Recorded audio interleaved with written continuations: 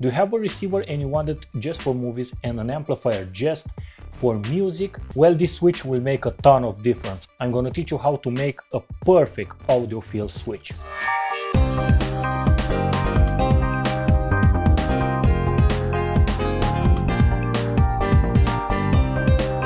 How are you YouTubers, iTechnology reviewers? This video is especially for the audiophiles. I integrated a switch into the amplifier to be aesthetically correct and to avoid another electronic, another box or something that will decrease my sound quality. I integrated into this amplifier a switch, and not only a switch, I made the contacts inside to have a perfect sound. For those of you who have 7.2, 5.2 receivers and they are not satisfied with the quality of the sound and they bought an amplifier, or you have an amplifier and you like the sound, you have one set of speakers, the front speakers, left and right especially, and if you want to use just those two speakers, you cannot go and touch the wires by themselves, even the ground, because you'll short circuit these electronics and you will burn them. So I bought myself the S series, the top of the S series, the 960H. It's a great receiver, it has a lot of function, it's 7.2, but I'm not satisfied with the audio quality.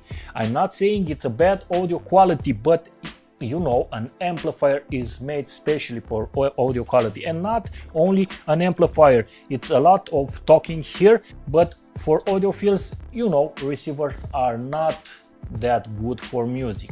Being the flagship and having high grade components, I was expecting more from this Denon receiver that cost $700 or 800 euros. Also, this has phono. I was looking for this in an amplifier to use my turntable on the amplifier, but I want the best there is from the sound. So this amplifier has 0.02 the total distortion, the harmonic distortion. This one has 0.07. It's okay, but you can sense at the music a difference. It's a noticeable difference. Without the headphones, even with your speakers, you got to have a good set of speakers, you can set the difference. So guys, I'm going to teach you today how to make a built-in switch. If you are buying switches, there are switches that will make the connections. You can switch from the first product to the second product, but if you are buying those and those switches have electronics inside, it will decrease the quality. The best switches are $200, above $200 good switches. I'm gonna teach you guys today how to make a switch with 10 bucks. You'll need wires and that switch and your amplifier to have two sets of 4 wires, 8 wires in the back. This is a great amplifier that has 2 pairs of left and right, A or B. So my speakers are on 8 ohms. I will use 4 to 16. It's perfect 4 to 60 ohms. So I will use only one round. If you are seeing here, it says A or B, you will get 4 to 16 ohms. A plus B, it's from 8 to 16. So I will leave this round to take out the sound from the amplifier. So this round here, I will disable it just to connect the receiver to it. I will disable the connections to the motherboard inside, and we will use, guys, a small power switch. It's enough here. I have only 100 watts RMS, 6 amps at 125 volts. I think it's enough. It supports, I think, 700, 800 watts. So my speakers have maximum 200 peak. So it's enough. I will put it somewhere in the front to be practical. This is not a problem, but let me explain you how it is. You have this position that activates these pins, and for those of you who know sound, you got to know that the grounds are not the same. The grounds are separate for the amplifier, so do not unite on other relays the grounds. The grounds must be separate. The channels must be separate one from another. The grounds one from another, the plus one from another, you know. Let's say to this pin's ground, because it's the middle position. If these pins will take from the receiver the signal, here will be the speakers, right? Output, input. Well, this switch will touch these pins with the grounds. The grounds, the middle of this will be these connectors, and we will cut into the other side, and one set of pins will go to the cutted inside the motherboard, and one set of pins will go to these connectors. The upper side will go to these connectors, and these connectors in the bottom side of this switch will go to the cutted motherboard, on the motherboard inside the amplifier. I hope I'm explaining very good the situation. I hope I will find a position to be aesthetically pleasant.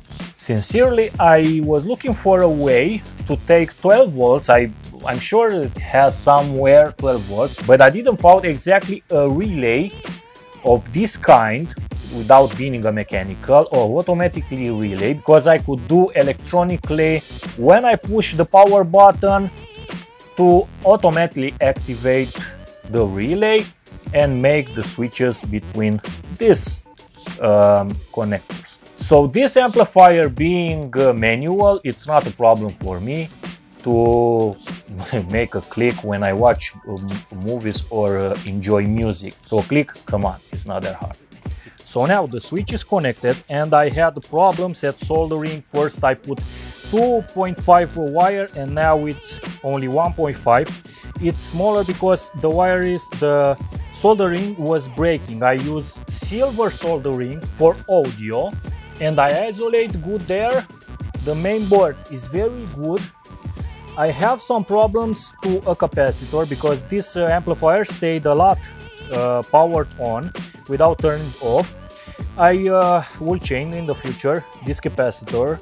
The wires, guys, I interrupt this mainboard now is only for holding the pins. The contacts are broken around a contact. It's broken, it's not making contact with the mainboard. I solder wires with silver soldering to this switch, and I respect the wires. You know, it has 3 rounds. The bottom round of contacts is for the bottom here, right on this one, the contacts. The second round is for this one, and the second round is for this, for the amplifier and these 2 connectors. The idea is when I turn in this position, it will unplug this amplifier and it will make contact between this set of connectors and the above and the below, and it will make contacts, just the receiver transmitting to the speakers. When I click in this position, it will, this is important, this is very important, it will interrupt the above connectors, and it will make contact between these amplifiers through these wires and these 2 directly on the below.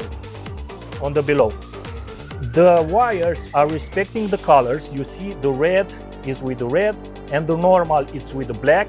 All wires are the same. And I'll drill a hole right here.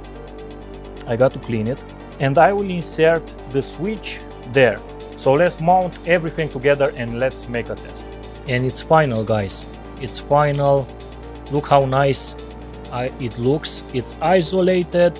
I left some space for these capacitors and some air. It has some wires, but it's well ventilated. It doesn't have a problem that this part of the amplifier must be good ventilated. It's a good isolator there on the switch.